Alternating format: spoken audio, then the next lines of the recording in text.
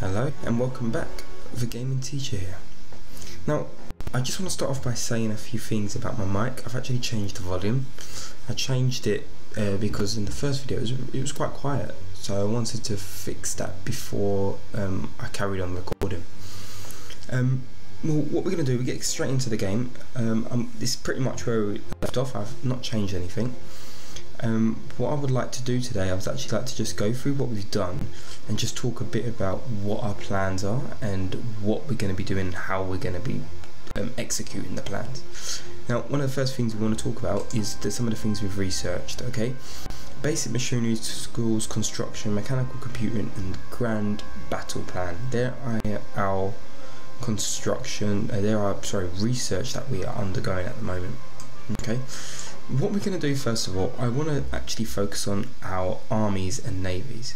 So what we're going to do, I'm going to select all of our armies and soldiers and I'm going to place them in one place. We're going to place them into London. So that means we can get a bit organised.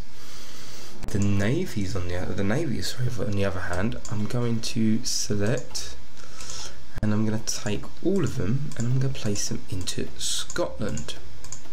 The reason I'm doing this is because I want to get organised. I can't stand not being organised when playing this game, because what's going to happen is, especially when playing the United Kingdom, that is, you get very disorganised because everything's all over the place. We've got armies and navies all around the world, and we said this last time: Southeast Asia, India, Africa, America, Europe. So what we're going to do is get organised, and I'm actually going to start playing because we haven't unpaused the game officially. So I'm going to play it on very slow, get our armies get there. And I want us to have a look at this. Now, we have insufficient resources. This is due to the fact we have started production, we've also started construction, but we also want to start adding infantry. Now, I've already started to have a look at this. I know I said that I didn't change anything, I've just realised I have changed some infantry in. Now what I've done, this is training of infantry here.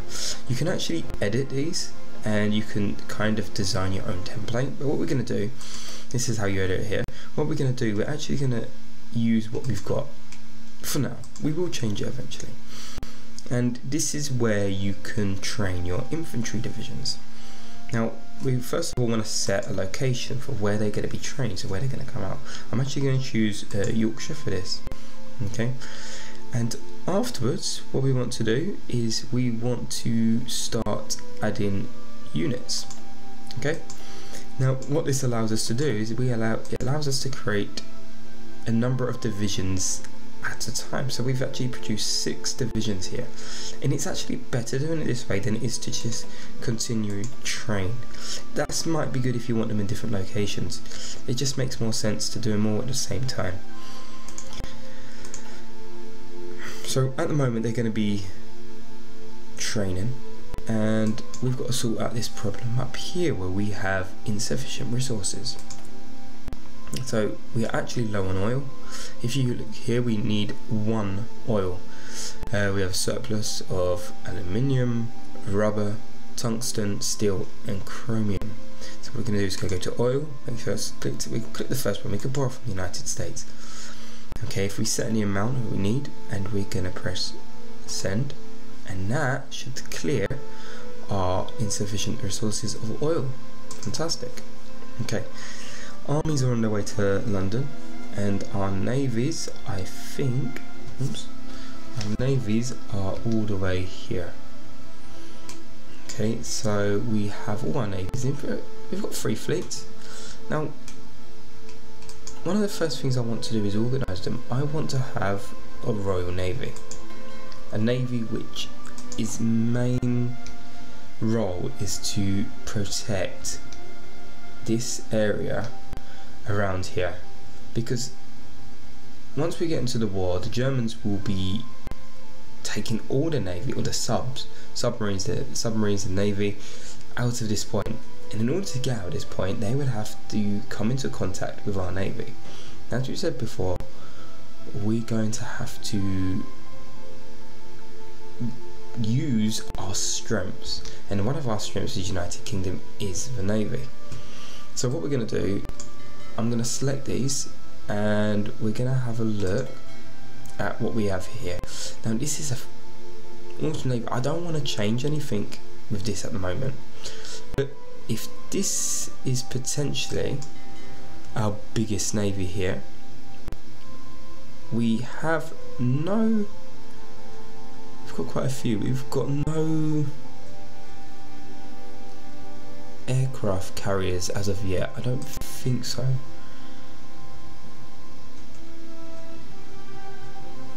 No, we don't. Oh, we do. We have one carrier here. Okay, so if we can build our navies from our carriers, so what I want to do, let's get a commander, and we can actually organize the commanders through skill. And because this is going to be one of our strongest navies, we need an admiral with a very high skill set. So what do we get? We get number of ships in first contact plus 25%. So this is going to help us at tactically positioning ourselves before a battle, which could be helpful. Retreat decision chance plus 20%, first speed while retreating. But then again, I mean this guy, he looks a bit, he's got two. I mean I don't want to focus on retreating too much because we're going to have a superior navy. However, he has got the first contact, the same with James. We'll go for Andrew. Okay, we go for Andrew. And what I'm going to do, I'm going to take Andrew out in his fleet. I'm going to take him out here into the North Sea. And now he's got a fleet of 33. Now, I don't want to spend too much time on organising these, but I would like to get organised. So what we can do, we can select a fleet. It might be a good idea to have a submarine fleet. Let's place our subs over here. Just get them out of the way. And we can move them out of the way, have a separate submarine fleet. We can get the submarines to do raiding, maybe taking down any type of convoys, trades from other countries that can help us during the war. We've got here a heavy cruiser. Let's place this one over here. So what we're going to do is combine them together. I really just want one entire fleet. And they used to do this in this game, but the best way of becoming strong or having a strong navy in this game is sadly just numbers, and it comes down to that. Yes, you can have cruisers, battleships, destroyers, but at the end of the day, it's all to do with numbers, and that's what we're going to focus on. So I'm going to select these submarines, put the submarines down here. Now, you can potentially merge the fleet, so now that is one huge navy, and we can increase the size of it later on. And what I'm going to do, I'm going to get this navy here to patrol the entire area. What we're going to do is pause this, have a look. King George V dies. Okay, so King George V dies. Now what happens is our unity has actually decreased, so it's gone down by minus 10%. Okay, let's play it again. Let's continue to select these destroyers, place him here. What else we got? D-bodies, more destroyers. We can always separate these later, because our main focus is here, Europe. I'm not going to concentrate on anywhere else in the world. I don't want to, not yet. Destroyers, heavy cruisers. I think we've only got one aircraft carrier. I don't think we need as many at the moment. I don't think I'm going to put any in production.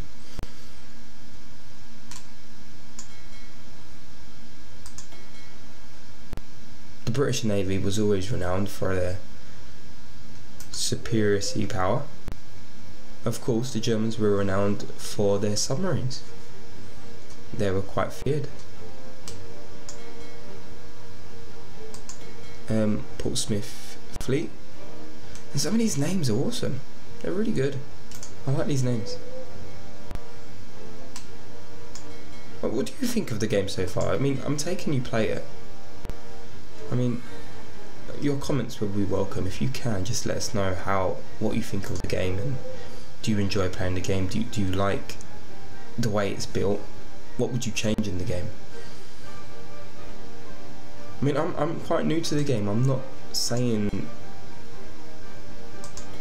these things through experience. I'm nowhere near experienced in this game. I'm playing it purely for fun. Once they could get together, we can kind of merge the entire fleet. There's probably a quick way of doing this. I do take long. Yeah, submarines, put them down here. Once we get organised, it would help us a lot. Look, we've got another submarine fleet coming. Are they still coming over from... We moved them ages ago. However, I've got the time very slow at the moment. Sorry if I'm moving it around very fast. Try to keep steady. Where's our submarines? Right, there we go. Should we start putting these together now? Let's merge the selected fleets and we put them all under Andrew with skill 5, because what happens, everyone gains these benefits. Why not take point? Why not use his benefits? Makes no sense. I mean, you may have a better way of doing this. This is how I like doing it. By all means, please, if you've got another way which you feel is more efficient, do let me know, and we can work on it.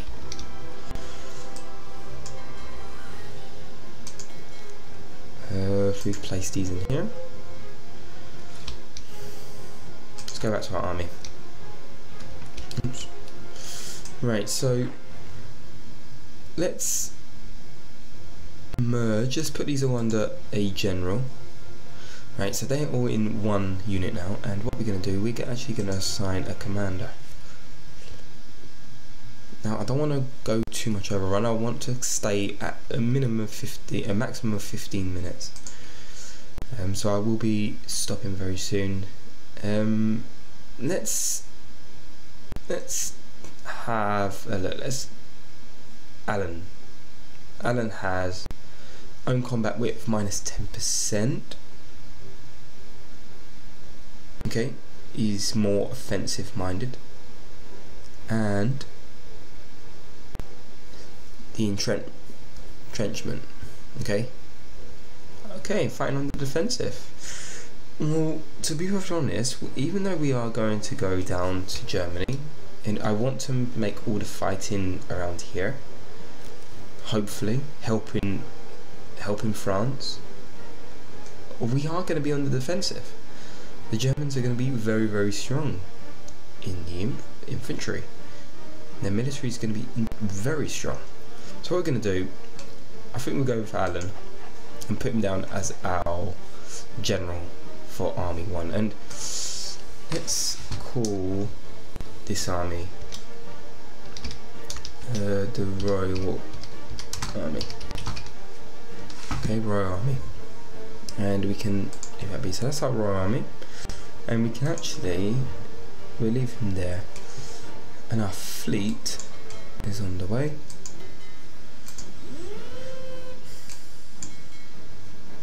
And we merge these. There we go. Almost there.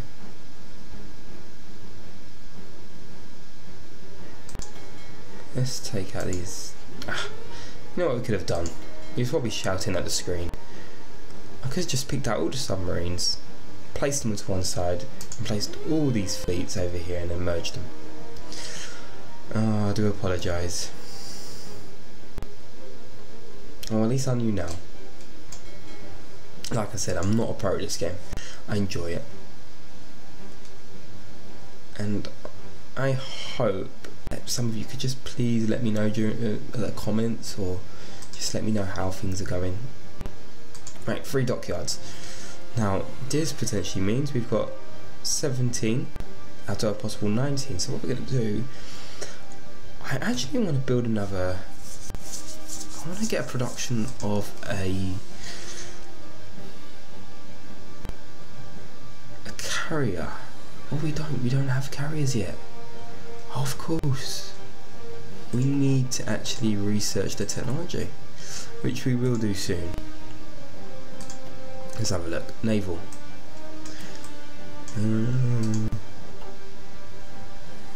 Where's our carriers?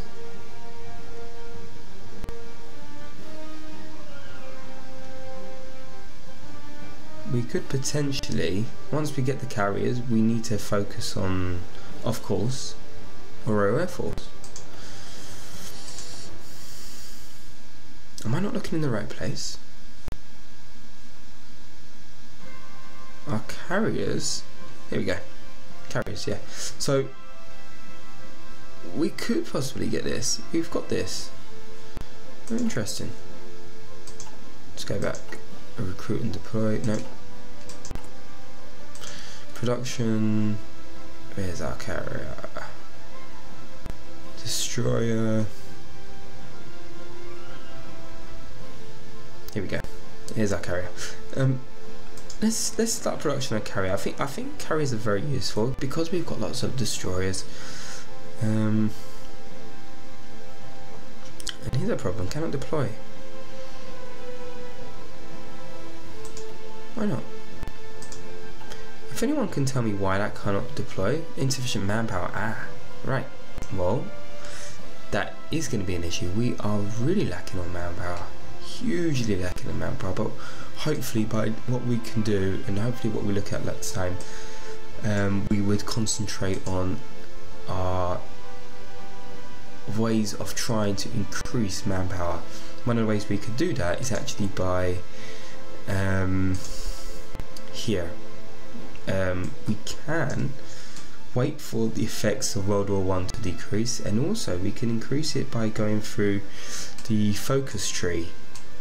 If we get to the right focus tree, we go through the right actual tree branch, we can actually increase manpower. And also we'll talk about some of these as well. But before we go, I just want to give these a mission. Now, what I would like to do is when we start a mission is we could potentially patrol. The difference between these two is the way they spread out. So this is search and destroy. The formation spread is 50%, it's very tight, and this one's it's 160%, it's very wide. Now, being as a big fleet, I'm tempted to go to patrol for now, and we could change it. And what we can do is we can select areas we want to patrol. So if we concentrate on these areas, okay, maximum areas, we can't go here. It's not yet. I think we can go here. We'll stick with these three for now, and what we can do is patrol them. So we are actually patrolling the areas, which is fantastic. And as you can see, our little kind of navies, ships are all spread out. Right, and that's me for time, and I hope you've enjoyed it. And what we do, we'll continue focusing on building this United Kingdom and getting prepared for the war. And I thank you for watching, and I'll see you later.